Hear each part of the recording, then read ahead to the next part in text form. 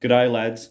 An exceedingly hot day has greeted the West Indies and Pakistan on the first day of their second test match at Sabina Park. Pakistan batted first in this game and after losing a succession of early wickets, recovered exceptionally through Babar Azam and Fawad Alam to finish at stumps with the total of 4 for 212. The heat was a constant factor throughout the day, which was somewhat surprising that West Indies captain Craig Brathwaite only chose to bowl spin for 8 overs. 7 or 8, depends if Mr. Bonner is a spinner. I must admit, given his priority is to score runs with the blade, I'm not sure if he bowls some part-time spin. We saw 2 players in this game struck down with cramp, Josh De Silva after a very good day behind the stumps, and also Fawad Alam for 76. But before we get to those events, let's give you a summary of the day's play in its entirety. The West Indies team was largely unchanged to their last match, with captain Craig Brathwaite opening up with Kieran Powell, followed by Bonner, Jermaine Blackwood, Roston Chase, Kyle Mayers, Jason Holder, Josh De Silva, Alzarri Joseph, Kemar Roach and Jayden Seales, who took an excellent 5-wicket haul in the previous match.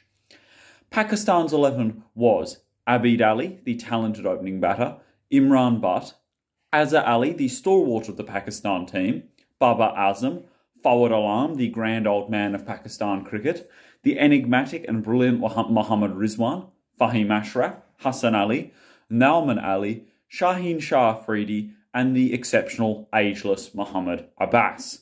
I apologise for not including similar adjectives there for the West Indies team. Obviously, they include the exceptionally talented Holder, who has the consistent ability to bowl brilliant lines and lengths, the ageless Roach with his consistent lines and lengths, and often at a far greater pace than Holder, and the young and talented Alzarri Joseph and Jayden Seales, who are both in the early stages of their career and have showed great promise on the international scene.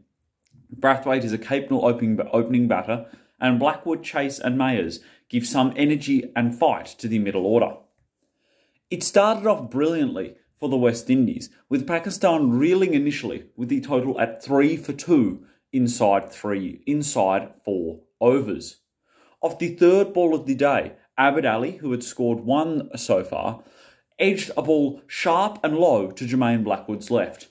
Blackwood took the catch excellently, and the brilliant Roach had his first wicket of the game.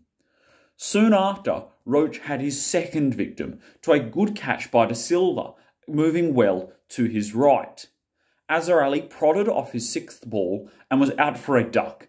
It was a very solid catch from De Silva, who he had a very good day behind the stumps. Josh De Silva is a more than capable very good keeper off the quick bowlers, but he does need to work on his wicket keeping against the spin, as I outlined in an Instagram story following that first test match. Following on from that, Pakistan looked to build. However, Imran Butt was soon out for 1 of 12 deliveries.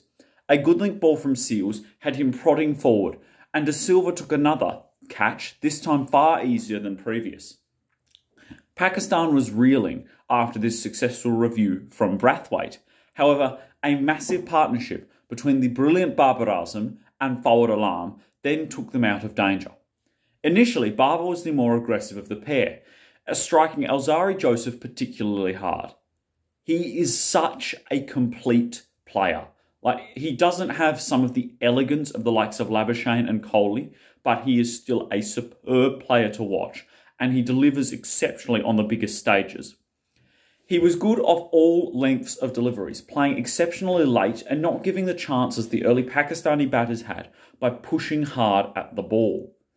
In 2 successive balls off Alzarri Joseph, he came forward to drive him expertly through mid-off and then rocked back to crack him through cover point to the boundary.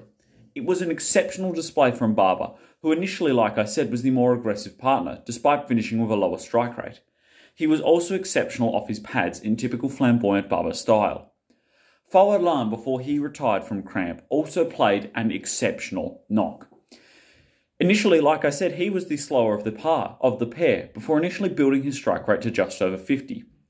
Like his technique allows, he is exceptional off anything on his pads, and also off the spinners, he is a great player of anything short. His cutting and flicking are the highlights of his game, and they were on show in this innings, in which he scored 11 boundaries and made a very solid 76 before he was forced to retire hurt. Or would you like to say, I'm sorry if there's any interference in the background, my family is cooking right now. I asked for them to be somewhat quiet. It appears it has not worked. However, following Fawad Alam retiring hurt due to cramp, I'm sure he will return tomorrow, Babar Azam soon lost his wicket. Another great ball, full length from Roach, saw him prodding slightly late on the ball. The ball flew to Holder it in the slips, and he took an exceptional catch low down. This ball was very low to the ground, and Holder caught it expertly just above the turf.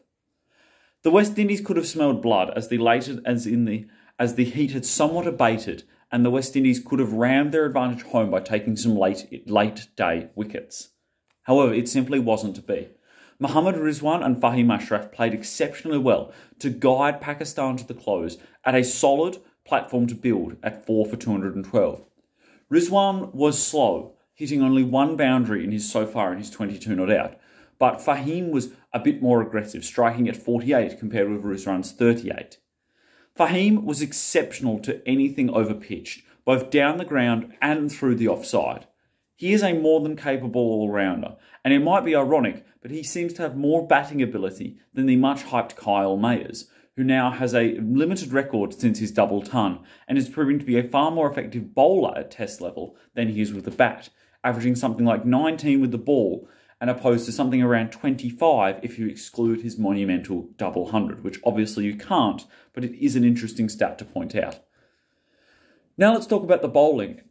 Focusing on the negatives initially, I was a little bit surprised that Roston Chase only had 7 overs on this day. It was an extremely hot day, and surely he or some other spinner like Jamel Warrican would have provided some respite for the quick bowlers.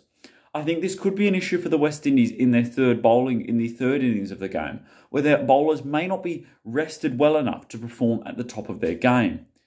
It was surprising that Chase only bowled 7 overs, most of them while De Silva was keeping and not while his replacement was Hamilton, I believe, was wicket-keeping. Mayers was economical but did not really challenge the Pakistani batters, who were more than happy to blunt him out.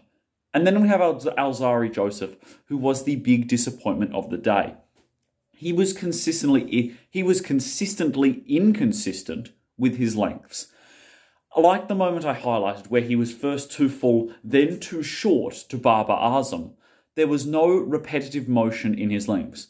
Unlike Seals and Roach, who seemed to hit that consistent spot on the 5th stump line day after day, ball after ball, over after over, Alzari Joseph is inconsistent.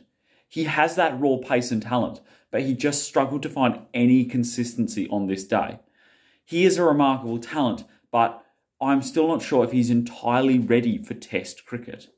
He was the letdown outside of a decent day by the West Indies, who, despite their early start, were economical throughout the day, and if they are lucky, they may be able to rattle Pakistan out early tomorrow with the second new ball coming after 6 overs. Jayden Seales and Kemar Roach were simply superb. The younger man Seales only bowled 11 overs, but he was consistently fast and on perfect lengths.